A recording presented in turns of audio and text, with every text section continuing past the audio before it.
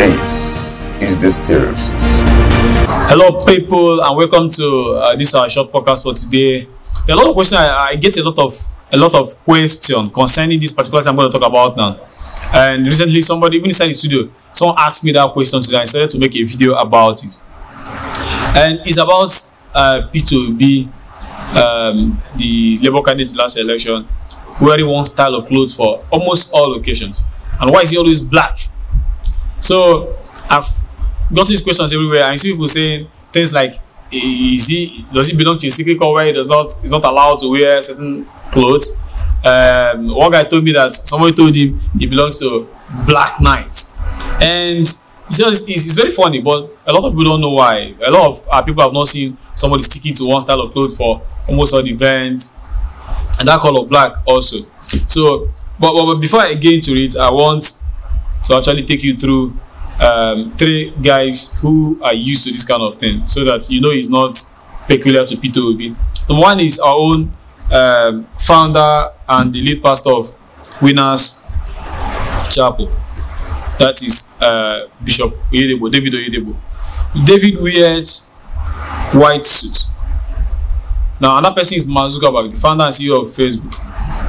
I think he has a variation of, like, I think sky blue, sometimes blue, but he wears polo. Now constantly anywhere he goes to work with it and all those ones. The third person is Steve Jobs, former CEO and co-founder of Apple Incorporated. Steve wears a turtleneck, long sleeve clothes, and even Mandela at a time was used to wearing Ankara kind of thing.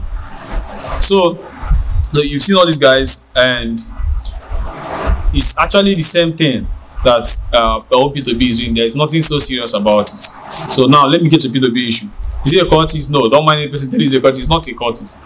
Yeah, why is he wearing one cloth? No, that clothes is actually not one. There are, I can assure you, those clothes are more than like a dozen or two in his wardrobe, or more than that, sir. So there are more than that in his wardrobe, and he decides to stick with that because there are a lot of these legends, a lot of these great guys who are not fashion, let me say fashionistas, like people are not interested in fashion like much, and it becomes very tiring, very boresome on some of them to select what they wear at every occasion. Imagine Obi now that attends like 5-6 events a day, sometimes in Nigeria and abroad, and each of these occasions or events, if we decide to wear different occasion, different dresses for it. If you're going for a birthday party, you're going to a wedding, you're going to a church, you may have to wear different dresses to suit the event you are going to. But some people are not used to those kind of things. Some people, they don't really care so much about dressing and all those. So you decide to stay with one kind of style. Now there was a time Steve Jobs was asked, I think by a reporter, about it.